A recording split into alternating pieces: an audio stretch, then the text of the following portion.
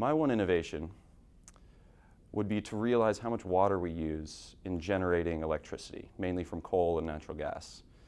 The water we use in cooling towers to keep the machines cool is immense and something we don't realize.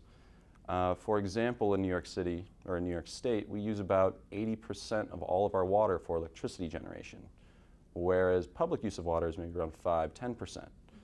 So for all of those people out there telling you, turn off the water when you brush your teeth, cut down your showers, really we should just turn off the lights.